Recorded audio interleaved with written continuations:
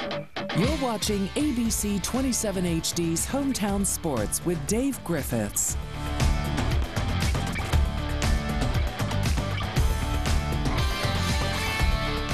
Welcome into your Monday Sunrise Sports. An old football coach in Butte, Montana told me once, the season is like a roll of toilet paper. The closer you get to the end, the faster it goes. Well, that is certainly true with our spring sports schedule winding down. That'll take up most of our weekend rewind today, but we start our top 5 stories from the past 2 days in NASCAR. Rick Hendrick and Hendrick Motorsports. Hendrick earns his 200th career Sprint Cup victory, with Jimmy Johnson winning the Bojangles Southern 500 Saturday evening at Darlington.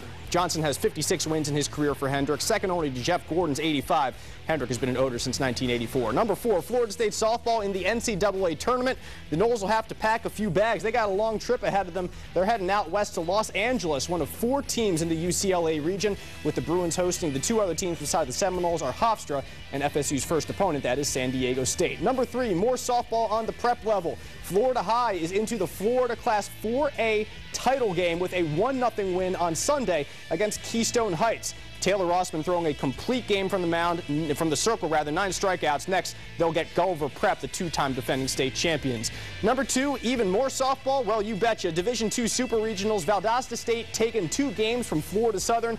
They qualify for nationals for the 2nd time in 3 years. The Blazers are one of the top teams in the nation. They have been all year long. They leave today for Louisville and begin play Wednesday. Finally, the top story from the weekend, questions are rising about Florida State's conference affiliation, and it's more than just internet message board fodder.